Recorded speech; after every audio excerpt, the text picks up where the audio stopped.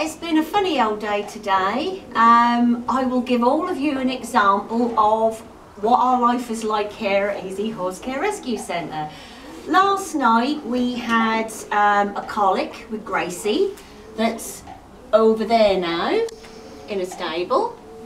We were actually out with Dorothea till about 8 o'clock last night, tubing her, which basically means a pipe goes in her nose all the way down and into the stomach, and then I think we had about 9 buckets of warm water was flushed through, and then it siphons everything out in the stomach. And then after that some mineral oil was put in to try and work everything through. She's still not quite right, so she's in, and obviously we will continue monitoring how she's doing. I'm just hoping that it doesn't end up that she needs to go to the hospital. Then of course, first thing this morning we have Captain. Now, Captain is a very old horse. Captain's about 40. This horse, over the years, has nearly died I don't know how many times.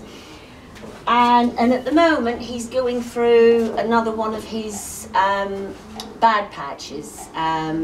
Again, his liver is deteriorating. This isn't the first time. It actually rebuilt itself last time with medication and everything.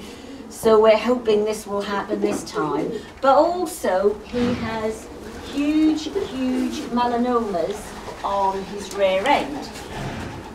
Good boy, Captain, you show them. But also, internally, these melanomas are growing and putting pressure on his pelvis, which is basically giving him a few problems. So at the moment, he's having chemotherapy to try to control the growth rate of his melanomas, which are not cancerous, but they just grow, but they are not cancerous. He's also having antibiotics injected because at the moment he has an infection there, and we're now also treating him with things to help his liver regenerate itself again. So this has also been going on today with Captain here. I'll just make sure if I don't lock this bottom bolt, he can open up the top one and take himself out. Because Captain doesn't have many teeth left and he's not allowed to have forage. But the minute he can let himself out, he'll go and have some, which is the worst thing he could possibly do. But he's still with me, and believe you me, he can still be naughty when he wants.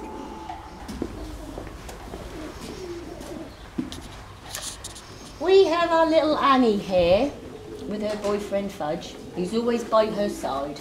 You're very, very faithful, aren't you, Fudgy? Yes. Now, Annie, as many of you know, has got many problems, and obviously we are getting towards the end of what we can actually do to help her.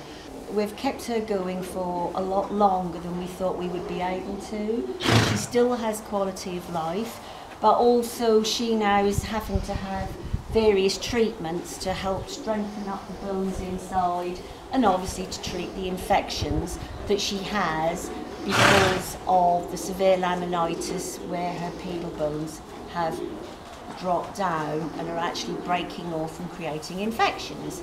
So also we had that today. Why are you lying down, Jasmin?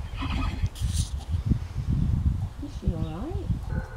Can you get up? Come on, you can get up, can't you? If not, Rod will have to get her up. And then we have young Jasmin.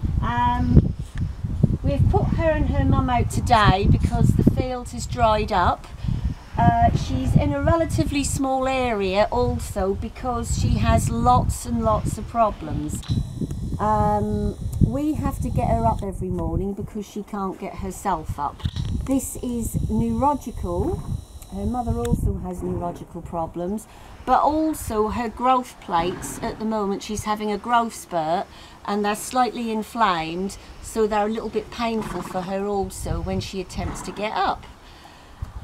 Since we've had her and her mum, she's had many ongoing complications. she had a reaction to her mother's milk that created serious diarrhea. So we had to wean her from her mother's milk. However, she also had a massive worm count. Basically, she was full of worms, really full of worms, and upon doing ultrasound, her intestines were also inflamed because of it. So to cut a long story short, ever since we've had her, she's been going through different types of treatment to tackle each problem as it's come along. So today was the first day that we could actually get them back out of the stable, because when it's wet and really raining and really wet, we have to bring them in, because if it's slippery she will not be able to get up. But being a young horse, as you can imagine, now feeling full of life, she's quite a handful also to handle in a stable. So we brought her and her mother back out here again today, but obviously it looks like Rod will have to get her up in a minute to so she can have her feed.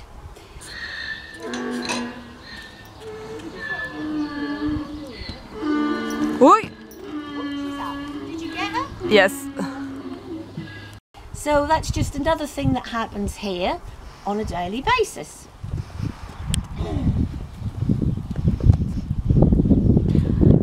And here we have Chulo. This is actually, today was the day we were able to put him out again. He actually had major surgery last year. 2 months ago, 3 months ago, I don't know, I've lost track. And since then, every day he's had to be stabled, but he's had to be walked twice a day for 20 minutes, which we've had to do, plus turned out for a little while in a small paddock and brought in.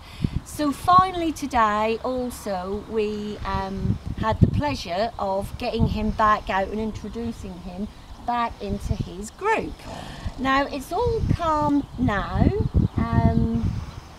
which is very good, and it looks like the girls are starting to warm up to him being back with them. Let's just say they weren't very impressed when he turned up in the field, so there was me and Rod trying to hang on to him and get his head collar off, while the girls were sort of trying to chase him round. So that was also very interesting this morning. So this is just a little bit of what happens here at the rescue centre. Apart from obviously feeding all of our equines, horses, ponies and donkeys, and basically doing everything else that a rescue centre has to do throughout the day. So I just thought I'd share with you a little bit of what it's really like here at Easy Horse Care Rescue Centre.